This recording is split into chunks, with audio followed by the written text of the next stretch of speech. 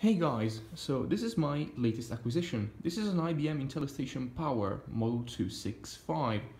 This is a machine that will stay between the R6000 Model 170 and the Model 270, hence the 265 name. It does not have an R6000 badge because this does not come from the R6000 team.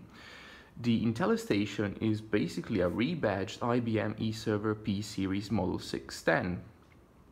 It just has a slightly different CPU, it's got less cache and a better graphics adapter. Of course, the eServer doesn't need one. So on the front we have a nice door that's the same as the eServer minus the badge. Here you have the operator panel, floppy drive, CD, which is actually IDE, the CD drive, and this is a drive cage. This model here, this is the entry-level one. It retailed for about $13,000 in 2002. This model here does not have a, this is the baseline, so it does not have a drive backplane, so they're all blanks, but there's actually no backplane in the back. The only hard drive that's present, it's an 18.2 gigabyte drive that sits behind the operator panel. So on the back, you would have here a acoustic dampening cover that's not present on mine. You have 3 power supplies. They are 250 watts each, and I think you need 2 of them for the machine to operate. There's a space for a third one for redundancy. You have the output fan, easily removable. And here we have the back ports. So you would have PS2 keyboard and mouse, 3 serial ports where serial 1 and 2 can be used for accessing the system console and service processor, 2 Ethernet ports, a rack indicator or something. It's a special IBM connector.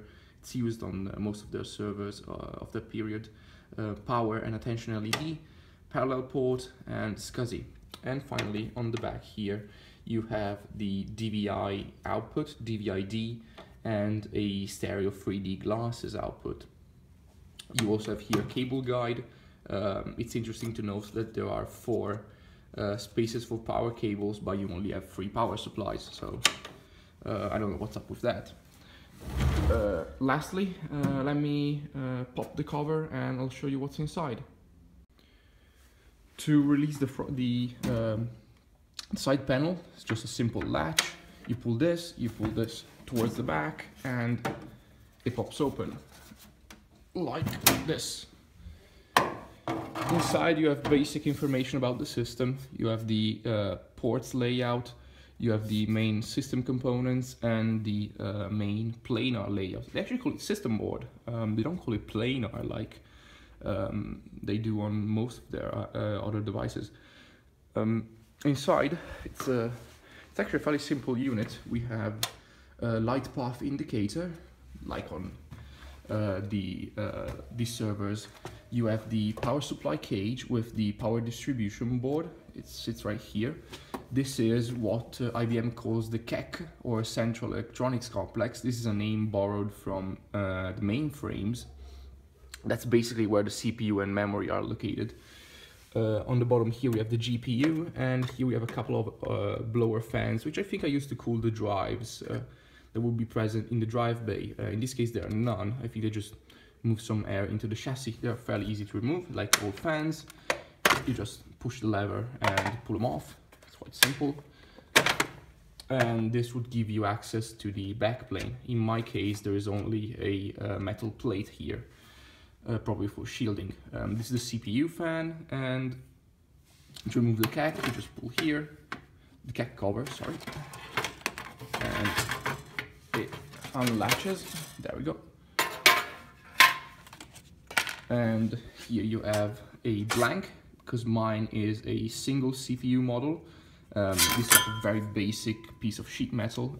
It's actually not even fixed all that nicely, so it keeps on rattling. $13,000, and they give you this thing. In fact, when I was carrying it home, it kept on making fairly lots of rattling noises, and I thought that one of the heat sinks came loose or something else, which was this thing here that was moving inside. To remove the CPU, fairly simple, 2 latches. You pull it off, and that is the power-free CPU. We got the voltage regulator here, some big ass capacitors, and that's the CPU with its massive ceramic die. Sorry, ceramic chip. Well, the die is not ceramic. It's really big. It's definitely very big and very expensive for sure. The only difference between this CPU here and the one used in the eServer P series is that this one here has 2 megs of cache, while the other one has 4. So next up, got memory.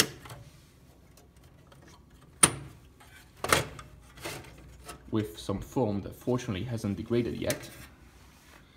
And that's the memory board. I got some blanks here, probably for airflow. This is I think the memory controller with the same massive ceramic chip. And here you have the RAM, which I think it's regular ECC DDR memory, nothing special here. But I actually haven't checked. My machine has 2 gigs of it, and they're more than enough for what I need to do. To remove the GPU, it's very simple. Unlatch this little lever here. You pull up this black thing, and you just pull the card off. Again, it would be easier to do with 2 hands, but there it is. That's the GXT 4500P, so that's not the highest end graphics card because it lacks the second ASIC. This is the first one, this is the main one. It's an IBM custom chip. Again, same package, just like the CPU with a ceramic chip, which is pretty nice. There are also some pretty cool voltage regulator modules like this TI Excalibur, and with some big ass traces actually. Look at that. And yeah, that's the graphics card. That's not present in the eServer model. It's actually the same that's used on the 2 other R6000 ones. And yeah, that's about it. Oh, one quick note: the system battery is right there, so it sits right inside the CAC. So if you want to remove to replace the battery, you have to take pretty much the entire machine apart, and good luck doing that while the machine is on. So you must turn it off, which is not that nice. But apart from that, here's the a quick tour of my IBM IntelliStation Model 265. Hope you liked it, and more videos to follow. Thank you.